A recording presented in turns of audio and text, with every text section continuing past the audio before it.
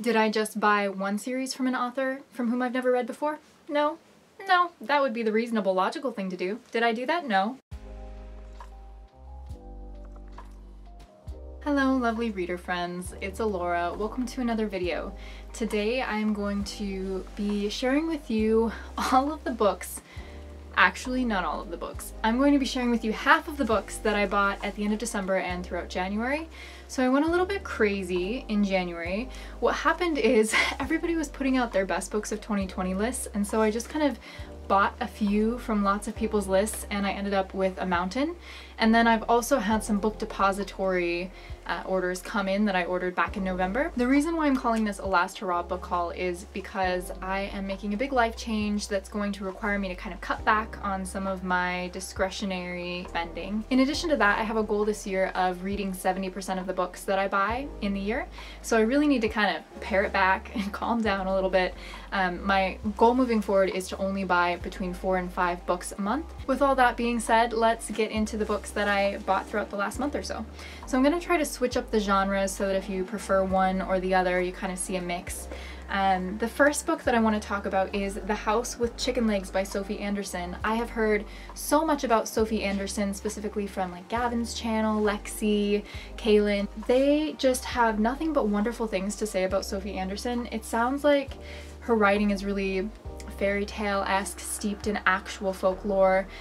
This follows a young girl who is set to take on, I believe, the job of Baba Yaga. So I think that it's based around Russian folklore. Part of that story is that Baba Yaga lives in a house with chicken legs.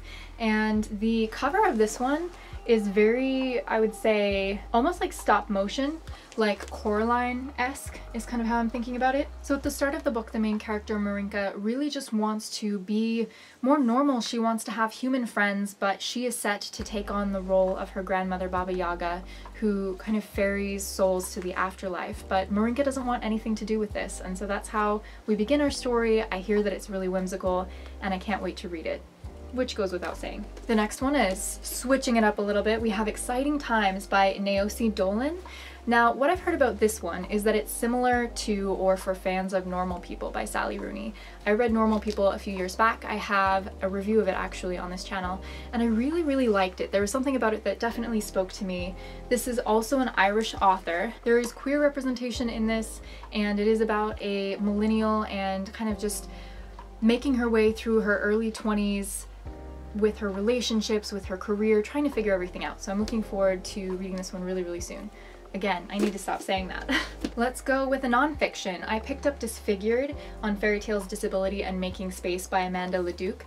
This book was talked about a lot on BookTube last year, specifically on Kayla's channel. I really love fairy tales, and there's something that just really speaks to my soul, but this is a critique on how fairy tales deal with characters who have disabilities, and I'm really looking forward to getting this different perspective. Typically, I don't enjoy books that are critiquing things. However, this one sounds really poignant and like it will provide me with an alternative perspective that might be really necessary for me. Keeping with the fairy tale theme, we have The Turnip Princess and Other Newly Discovered Fairy Tales by Franz Xavier von Schonwerth. I don't think that he wrote these. I'm pretty sure that what happened is this author compiled all of these tiny little fairy tales that were found as manuscripts in a box in this person's attic. And they're all from the time of Hans Christian Andersen, the Grimm brothers, etc., but they are all very, very short, and I'm looking forward to reading some. I've read one, but I can't wait to pick up more. But I'm planning on reading this throughout the next few months, just maybe 1 or 2 stories a day. Next, I want to talk about a fantasy series that has been really making the rounds on BookTube this year, and that is the Farseer Trilogy by Robin Hobb. The first book is The Assassin's Apprentice. I ordered this edition off Book Depository because I think the UK covers are far superior to the US ones, just in my personal opinion and for my taste. And so this book follows Fitz, who is a young boy. I believe he is a bastard son of a king. Being a bastard son, he's kind of in this position where he can't be seen at court, he can't be part of the royal family, but he also can't just be a commoner. And so the role in society that his father finds for him is to become an assassin. So I didn't just pick up the first book. No, that would be silly. I picked up the second book so that I'm all prepared, and then I also, you know, I picked up the third one.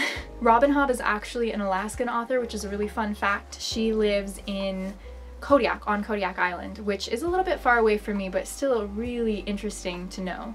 Makes me feel like all things are possible, you know? Did I just buy one series from an author from whom I've never read before? No.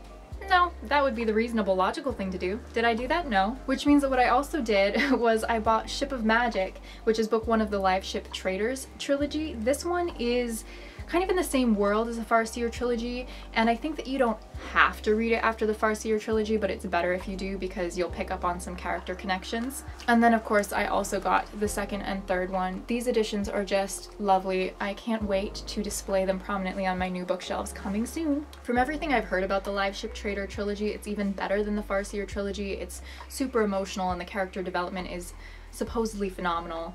So this series actually interests me a lot more than the first one, but I am going to read them in the order that they were published. The next book is a translated short modern classic from a Brazilian author, Clarice Lispector. This book was originally written in Portuguese and is kind of an examination or an introspective reflection on life and the theme of the instant or the present. I have started this. The language is really interesting. The way that she puts her words together is super unique and eloquent, unlike my use of the word super just then. And then I'm gonna wrap us off with wrap us off, that sounds weird. I'm going to wrap us up, wrap it up. We're gonna move on from this. I'm going to finish this off. This also sounds bad.